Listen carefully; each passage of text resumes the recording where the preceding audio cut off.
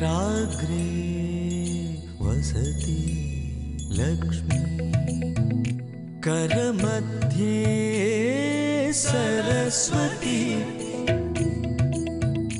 करमूले सदा गौरी प्रभारे करदर्शनम् रवये नमः भानवे नमः रवये नमः भानवे नमः समुद्रवसने देवी पर्वतस्तनमण्डिते विष्णुपत्नी नमस्तुभ्यं पादस्पर्शं क्षमस्व मे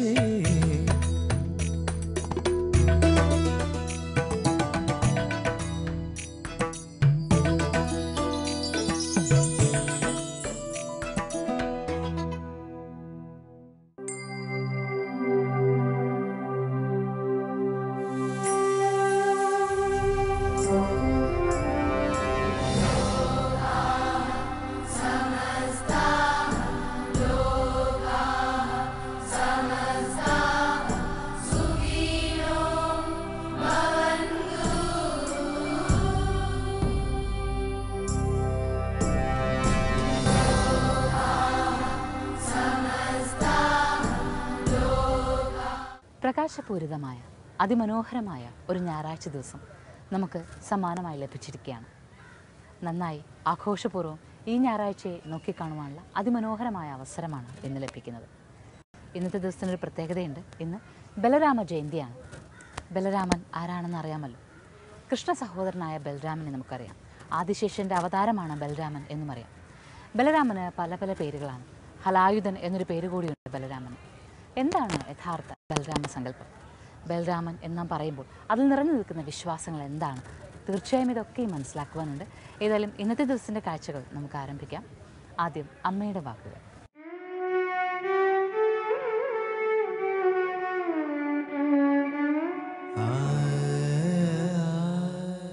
അറിവമ്മ അലിവമ്മ അമൃതമ്മ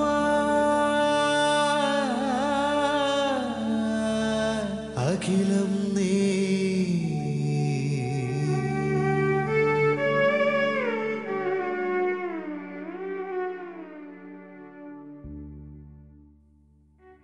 ഈശ്വരനോട് പൂർണ്ണ ശരണാഗതി വെച്ച് പ്രാർത്ഥിക്കണം.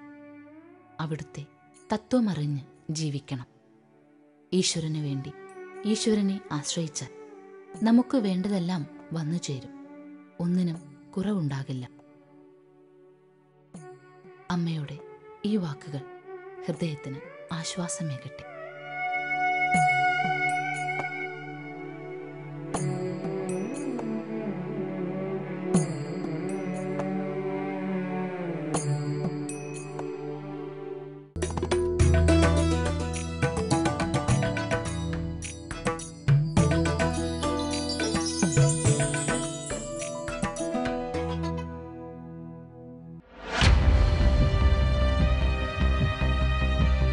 ജീവിതം തന്നെ ദുഃഖമായവർക്ക് സാന്ത്വനമായി.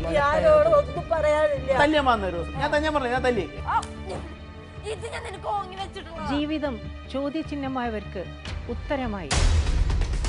ജീവിതം വഴിമുട്ടിയവർക്ക് വഴികാട്ടിയായും ആശ്രയവുമായി.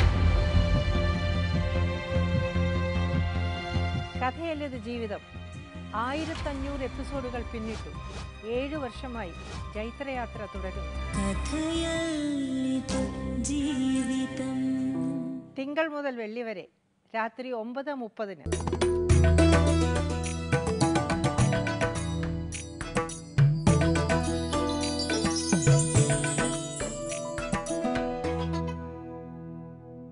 ഇന്ന് ബലരാമ ജയന്തിയാണ് എന്ന് പറയുമ്പോൾ ബലരാമ സങ്കല്പത്തെക്കുറിച്ച് തീർച്ചയായും ഏറെ പറയേണ്ടതുണ്ട്. രാമായണ മാസത്തിലൂടെ കടന്നുപോയപ്പോൾ നാം രാമനെക്കുറിച്ച് പറഞ്ഞപ്പോൾ രാമൻ്റെ നിഴലായ ലക്ഷ്മണനെക്കുറിച്ച്, ലക്ഷ്മണൻ്റെ പ്രാധാന്യത്തെക്കുറിച്ച്, നിദ്രയെ വെന്ന ലക്ഷ്മണൻ എങ്ങനെയാണ് തപസ്സമാനമായി വനത്തിൽ ജീവിച്ചത് എന്ന്, ജ്യേഷ്ഠൻ്റെയും ജ്യേഷ്ഠത്തിയുടെയും കാര്യങ്ങൾ നോക്കിയത് എന്നൊക്കെ നാം പറയേണ്ടായി. ലക്ഷ്മണനുള്ള പ്രാധാന്യവും നാം പറഞ്ഞു. രാമായണത്തിലെ ലക്ഷ്മണഭാവത്തിൻ്റെ പ്രാധാന്യം എത്രത്തോളമുണ്ടോ അതുപോലെ തന്നെയാണ് മഹാഭാരതത്തിൽ ബലരാമന് ലഭിക്കുന്ന പ്രാധാന്യം. എന്നാൽ ബലരാമന് മറ്റു ചില വിശേഷമായ അവതാര ചൈതന്യങ്ങളും സാന്നിധ്യങ്ങളും ഉണ്ട്. പൊതുവിൽ നമ്മുടെ വിശ്വാസങ്ങൾ പ്രകാരം മഹാവിഷ്ണുവിൻ്റെ അവതാരങ്ങളിൽ ഒന്നായിട്ടാണ് ബലരാമനെ കരുതുന്നത്. യഥാർത്ഥത്തിൽ അങ്ങനെയാണോ എന്ന് ചോദിച്ചാൽ അതിൽ ചില സംശയങ്ങളുണ്ട് താൻ. ഗീതാഗോവിന്ദത്തിൽ, ജയദേവരുടെ ഗീതാഗോവിന്ദത്തിലാണ് ബലരാമനെ മഹാവിഷ്ണുവിൻ്റെ തന്നെ അവതാരമായി പറയുന്നത്. എന്നാൽ ഭാഗവത പുരാണത്തിൽ വ്യക്തമായി പറയുന്നൊരു കാര്യമുണ്ട്. ദേവകിയുടെ ഗർഭത്തിൽ ജനിച്ച ആദിശേഷൻ തന്നെയാണ്, ആദിശേഷൻ എൻ്റെ പരിപൂർണ ഭാവമാണ് എന്ന് മഹാവിഷ്ണു തന്നെ പറയുന്നതായി പറയുന്നു. അതുകൊണ്ടാണ് അവതാരമെന്ന് വിശേഷിപ്പിക്കുന്നത്. എന്താണ് ആദിശേഷ ചൈതന്യത്തിനുള്ള പ്രത്യേകത എന്ന്, മറ്റുള്ള അവതാരങ്ങളിൽ നിന്ന് വ്യത്യസ്തമായി ബലരാമ ചൈതന്യം ശ്രീകൃഷ്ണൻ ജനിച്ച അതേ ഗർഭപാത്രത്തിൽ തന്നെയാണ് ജനിച്ചിരിക്കുന്നത്. ആദിശേഷൻ അവതാരം കൊണ്ടിരിക്കുന്നത് ശ്രീകൃഷ്ണൻ പിറവി കൊണ്ട അതേ ഗർഭപാത്രത്തിൽ എന്ന് പറയുമ്പോൾ ദേവകിയുടെ ഗർഭപാത്രത്തിൽ. ദേവകിയുടെ ഗർഭപാത്രത്തിൽ നിന്ന് ആ ശിശുവിനെ, ഗർഭസ്ഥ ശിശുവിനെ അങ്ങനെ തന്നെ മാറ്റി രോഹിണിയുടെ ഗർഭത്തിലേക്ക് സ്ഥാപിക്കുകയാണ് ചെയ്യുന്നത് പിന്നീട്.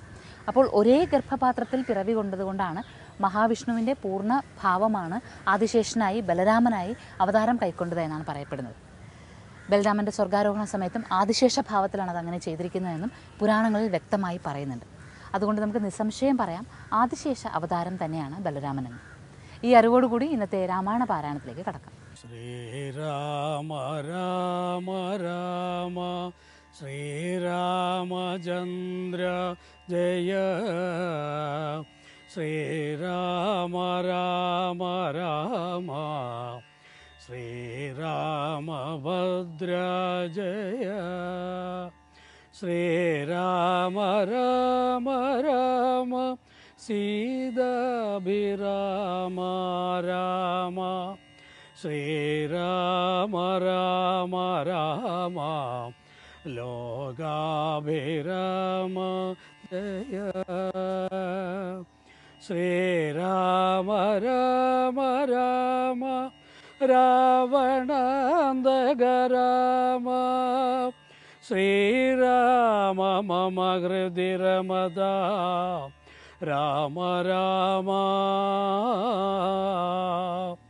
ശ്രീരാഘവാത്മാ രാമ, ശ്രീരാമ രമാപദേ, ശ്രീരാമ രമണീയ വിഗ്രഹ നമോസ്തുതേ, നാരായണായ നമോ നാരായണായ നമോ, നാരായണായ നമോ നാരായണായ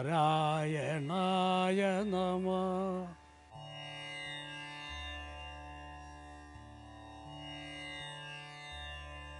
രാഘവൻ മാതലിയോടരുളി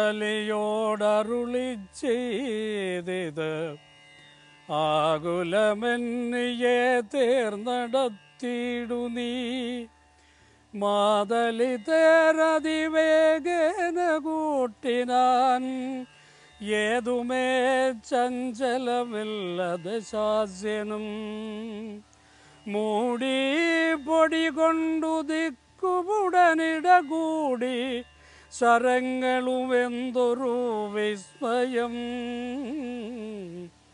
രാത്രിഞ്ചരന്റെ കൊടിമരം ഖണ്ഡിച്ചു, ധാത്രിയിലിട്ടു ദശരഥപുത്രനും, യാതുധാനാധിപൻ വാജികൾ തമ്മയും, മാതലി തന്നെയുമേ ഏറെ എയ്തിടിനാൻ, ശൂലം മുസലം ഗദാദികളും മേൽക്കുമേലെ പൊഴിച്ചിതോ രാക്ഷസരാജനം, സായകജാലം പൊഴിച്ചവയും മുറിച്ച്, ആയോധനത്തിനടുത്തിതു രാമനും,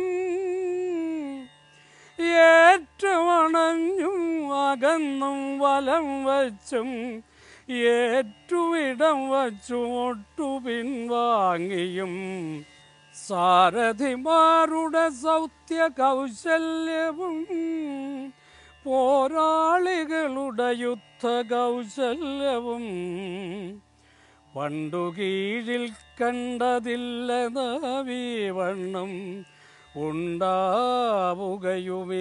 വണ്ണമിനിമേലിൽ 7 ദിവസം മുഴുവനീ വണ്ണമേ രോഷേണ നിന്നു പൊറുതോരനന്തരം മാതലിതാനും തൊഴുതു ചൊല്ലിടിനാൻ ഏതും വിഷാദമുണ്ടാകായ മാനസേ മുന്നമഗസ്ത്യതബോധനൻ ആദരാൽ തന്ന ബാണം കൊണ്ടു കൊല്ലാം ജഗൽപ്രഭോ പൈതാമഹാസ്ത്രമതായതെന്ന് ഇങ്ങനെ മാതല് ചൊന്നതു കേട്ടു രഘുവരൻ നന്നു പറഞ്ഞതു നീ അതെന്നോട് ഇനി കൊന്നിടുവൻ ദശകണ്ഠനെ നിർണയവൂ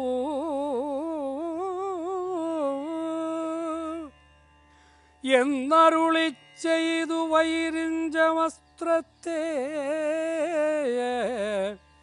നന്നായെടുത്തു തൊടുത്തിതു രാഘവൻ സൂര്യാനലന്മാർ അതിന്നു തരന്തൂവൽ വായുവും മന്ദരമേരുക്കൾ മധ്യമായി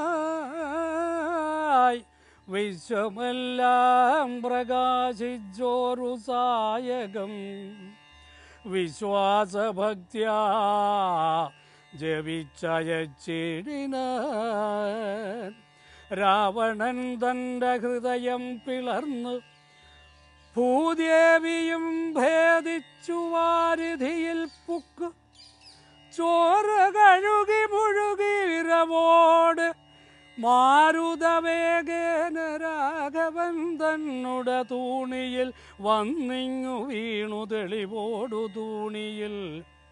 തൂണിയിൽ വന്നിങ്ങു വീണു തെളിവോടു ബാണവും എന്തൊരു വിസ്മയം അന്നേരം തേരിൽ നിന്നാശു മറിഞ്ഞു വീണിടിനാൻ പാരിൽ മരാമരം വീണ പോലെ തഥാ കൽപ്പകവൃക്ഷപ്പുതുമലർത്തൂകിനാർ ഉൽപ്പന്നമോദേന മാനവരേവരും അർക്കകുലോത്ഭവൻ മൂർധനീമേൽക്കുമേൽ ശക്രനും നേത്രങ്ങളൊക്കെ തെളിഞ്ഞിതു പുഷ്കര സംഭവനം തെളിഞ്ഞിടിനാൻ അർക്കനും നേരെയുദിച്ചാനതു നേരം മന്ദമായി വീശി തുടങ്ങി പവനനും നന്നായി വിളങ്ങി ചതുർദശലോകവും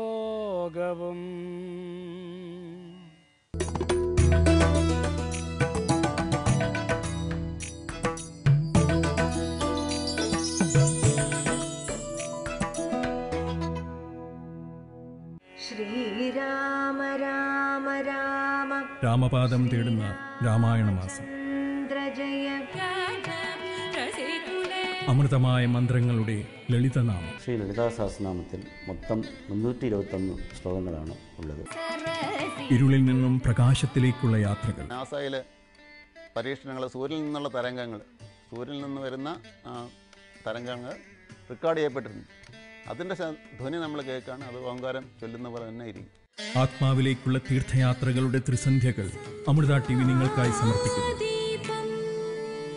എല്ലാ ദിവസവും വൈകുന്നേരം 6:30 നിങ്ങളുടെ അമൃത TVയിൽ സന്ധ്യാദീപം പുതിയ രൂപത്തിൽ.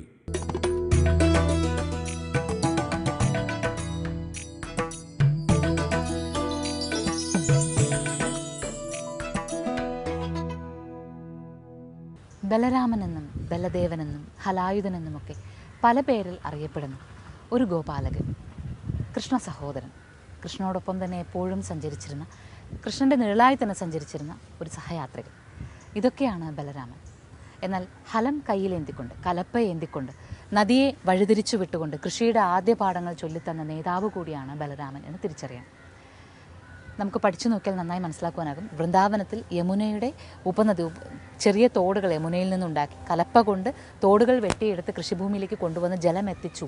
അത് ആദ്യം ചെയ്തത് ബലരാമനാണ്. മാത്രമല്ല, എപ്പോഴും ന്യായത്തിൻ്റെ പക്ഷം നിൽക്കുവാനുള്ള ശ്രമം ബലരാമനുണ്ടായിരുന്നു.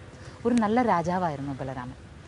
വൃന്ദാവനത്തിലെത്തുമ്പോൾ യമുനയുടെ ആ കരയാകെ ബലരാമനെ ആരാധിച്ചിരുന്നു എന്ന് മനസ്സിലാക്കുവാനാകും. ബലരാമനാണ് അവിടുത്തെ രാജാവ്. കൃഷ്ണൻ അവിടെ രാജാവല്ല. കൃഷ്ണൻ അവരുടെ പ്രിയപ്പെട്ട മിത്രവും സ്നേഹിതനും ചങ്ങാതിയും, എന്താണ് പറയുക, ആ ഒരു ചങ്ങാത്തത്തിൻ്റെ എല്ലാ വാക്കുകളും ഒത്തുചേർന്നൊരു ഭാവമാണ് കൃഷ്ണൻ്റേത്. പക്ഷേ ബലരാമൻ അങ്ങനെയല്ല. ബലരാമൻ അവർക്ക് അവിടെ രാജാവ് തന്നെയാണ്, ഒരു നല്ല രാജാവ്. കുരുക്ഷേത്ര യുദ്ധസമയത്ത് പോലും രണ്ട് പക്ഷത്തിലും, കൗരവരുടെയും പാണ്ഡവരുടെയും പക്ഷത്ത് ചേരാതെ നിൽക്കുകയായിരുന്നു ബലരാമൻ ചെയ്തത്. എന്നിട്ട് പോലും ഭീമനെതിരെ ഇടയ്ക്ക് ശക്തമായി ഭീമൻ ചെയ്തത്, ദുശാസനെ വധിച്ചപ്പോൾ ഭീമൻ ചെയ്തത് തെറ്റാണ് എന്നൊരു തോന്നൽ പോലും ബലരാമൻ ഉണ്ടാകുന്നു. ആ സമയത്ത് കൃഷ്ണൻ ബലരാമനെ ഉപദേശിക്കുന്നു, ദ്രൗപദിയോട് ചെയ്ത തെറ്റ്, ദുശാസനൻ ചെയ്ത തെറ്റ് മറന്നുകൂടാ എന്ന്. അങ്ങനെയുള്ള ബലരാമൻ, സത്യത്തിന് വേണ്ടി, നീതിക്ക് വേണ്ടി, ധർമ്മത്തിന് വേണ്ടി, പ്രകൃതിക്ക് വേണ്ടി നിലകൊണ്ട ബലരാമൻ, ആ ബലരാമനെ നാം തീർച്ചയായും മനസ്സിലാക്കിയിരിക്കണം. എങ്കിൽ മാത്രമേ ഈ ദിവസത്തിൻ്റെ പ്രത്യേകതകളും ബലരാമ ജയന്തിയുടെ പ്രാധാന്യവുമൊക്കെ ഉൾക്കൊള്ളുവാനാവുകയുള്ളൂ. പുണ്യം നിറഞ്ഞു നിൽക്കുന്ന സങ്കല്പങ്ങളും വിശ്വാസങ്ങളും മനുഷ്യകുലത്തിൻ്റെ അറിവിനായി പകർന്നു നൽകുന്നതിന് വേണ്ടിയിട്ടാണ് രാമായണവും മഹാഭാരതവും അതിലെ ഓരോ സങ്കല്പങ്ങളും ഓരോ ഈശ്വര പ്രഭാവങ്ങളും നിലകൊള്ളുന്നത് എന്ന് മനസ്സിലാക്കിക്കൊണ്ട് ഇനി ധന്യമേ ദിനം ശ്രവിക്കാം.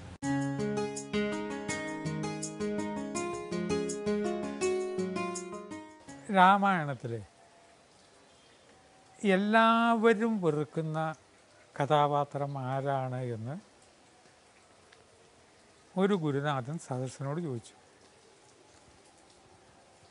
അപ്പോൾ ഒരാൾ പറഞ്ഞു, രാവണൻ. രാവണൻ എല്ലാവരാലും വെറുക്കപ്പെടുന്ന കഥാപാത്രം അല്ല. ഞാൻ തന്നെ ഒരു സദസ്സിൽ രാവണൻ എന്ന് ആർക്കും പേരിടാറില്ല എന്ന് അബദ്ധത്തിൽ പറഞ്ഞു. അബദ്ധത്തിൽ പറഞ്ഞ് ഞാൻ ഇങ്ങോട്ട് മിഴിയെടുക്കുമ്പോൾ അപ്പുറത്ത് ഒരാളിരുന്ന് ചിരിക്കുന്നു. രാവണപ്രഭു എന്നാണ് അദ്ദേഹത്തിൻ്റെ പേര്. കവിത എഴുതുന്ന ആളാണ്. ഞാൻ പറഞ്ഞു അബദ്ധം പറ്റി, രാവണൻ എന്ന് പേരിടാറുണ്ട്, ഏത് പേരും ഇടാറുണ്ട്. പക്ഷെ പൊതുവെ പറഞ്ഞാൽ എല്ലാവരും വെറുക്കുന്ന ഒരു നാമമാണ് കൈകേയി എന്നത്.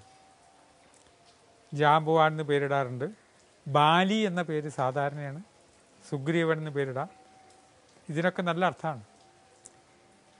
എന്താ ഈ കൈകേയിയുടെ പേര് ഇങ്ങനെ വെറുക്കാനുള്ള കാരണം? മാത്രമല്ല, രണ്ട് കാര്യം ചിന്തിക്കണം. രാമായണം എന്നല്ല, ഏത് കാര്യം പറയുമ്പോഴും നമ്മുടെ ജീവിതത്തിൽ ഇന്നിപ്പോൾ എന്താ പ്രാധാന്യം? കൈകേയിയുടെ നാമം എല്ലാവരും വെറുക്കണം. അതിന് നമ്മളിപ്പോൾ എന്ത് വേണം? നമ്മളെ ബാധിക്കുന്ന കാര്യം ആണ്. കൈകേയിയുടെ കുട്ടിക്കാലത്ത് വളരെ സിദ്ധിയുള്ള ഒരു സന്യാസി കൊട്ടാരത്തിൽ വന്ന് താമസിച്ചു. കൊട്ടാരത്തിൽ വന്ന് താമസിച്ചപ്പോൾ, ഇത് ചെറിയ പെൺകുട്ടിയാണ്, പല കുസൃതികളും കാണിക്കുന്ന പ്രായം ആണ്. നമ്മൾ വരെ ചെയ്യാവുന്ന ഒരു കാര്യം ചെയ്തിട്ടുള്ളൂ. ഇദ്ദേഹത്തിൻ്റെ ഉറക്കമൊക്കെ കാണുമ്പോൾ ഒരു കോമഡി ലുക്ക് തോന്നി ഈ കുട്ടിക്ക്. കുറച്ച് കൺമഷി എടുത്തിട്ട് മുഖത്ത്, ഉറങ്ങുന്ന സന്യാസിയുടെ മുഖത്ത് കുറേ ചിത്രങ്ങൾ വരച്ചു. ഇദ്ദേഹം ഇതൊന്നും അറിയാതെ ഉറങ്ങി. അങ്ങനെ പിന്നീട് എണീറ്റ് നോക്കുമ്പോൾ എല്ലാവരും ചിരിക്കുന്നു, കൈകേയും ചിരിക്കുന്നു. പിന്നെയാണ് കണ്ണാടി നോക്കിയപ്പോൾ കാര്യം മനസ്സിലായത്. തൻ്റെ മുഖം കൺമഷി കൊണ്ട് വരച്ച് വികൃതം ആക്കിയിരിക്കുന്നു. ഇദ്ദേഹത്തിന് വേദന തോന്നി. വേദന വരുമ്പോൾ ഉണ്ടാകുന്നൊരു ഭാവത്തെയാണ് നമ്മൾ ശാപം എന്ന് പറയുന്നത്. നമ്മൾ പലവരെയൊക്കെ വേദനിപ്പിക്കാറുണ്ട്. മഹർഷിമാർക്ക് ശപിക്കാനുള്ള കഴിവുണ്ടെങ്കിൽ നമുക്ക് ചുറ്റുമുള്ള ഓരോരുത്തർക്കും ശപിക്കാനുള്ള കഴിവുണ്ട്. അവരിങ്ങനെ ഒരു വരി പറയുന്നില്ല എന്നേ ഉള്ളൂ. ഒരു ചെറിയ കുട്ടിയുടെ മനസ്സ് വേദനിപ്പിക്കുമ്പോൾ വരെ അത് നമ്മളെ ബാധിക്കുന്നുണ്ട്. അതിൻ്റെ പേരാണ് ശാപം. ചിലർ പറയാറില്ലേ, എനിക്ക് ശാപം കിട്ടിയ ജന്മമാണ്, ചെയ്തത് വിജയിക്കുന്നില്ല. എന്താ കുട്ടിയുടെ പേര്? കൈകേയി. ഇദ്ദേഹം ശപിച്ചു, ഈ നാമം ജനങ്ങൾ വെറുത്തു പോകട്ടെ. കൈകേയിക്ക് വിചാരിച്ച പോലെ കീർത്തി കിട്ടിയില്ല. നാം ഓരോരുത്തരും ചിന്തിക്കണം, നിത്യജീവിതത്തിൽ ഒരു വ്യക്തി പറയുകയാണ് 6 മാസം സമുദ്രത്തിലാണ്, 6 മാസം കരയിലാണ്. എന്താ ഇങ്ങനെ ഒരു അബദ്ധം ഉണ്ടാവാൻ കാരണം?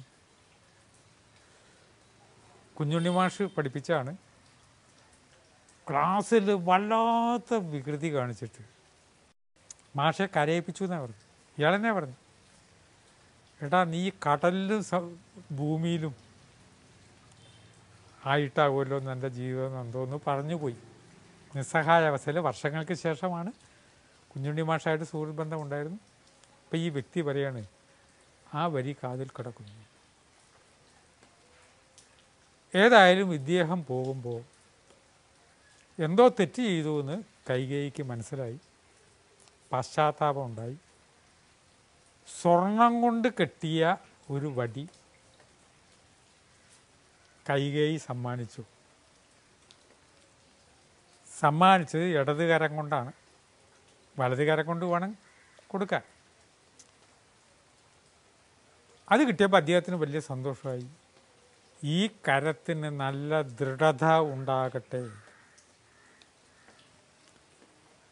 ആ കരത്തിന് നല്ല ദൃഢത ഉണ്ടായതുകൊണ്ടാണ് യുദ്ധം ചെയ്യുമ്പോൾ ദശരഥൻ്റെ തേരിൽ നിന്ന് ഒരു ആണി തെറിച്ചു പോയപ്പോൾ സ്വന്തം വിരൽ അതിലേക്ക് ഇട്ടപ്പോൾ ആ ദൃഢത കൊണ്ടാണ് തേരിന് യാതൊരു പ്രശ്നമില്ലാതെ യുദ്ധത്തിൽ ജയിക്കാനായിട്ട് കഴിഞ്ഞത്.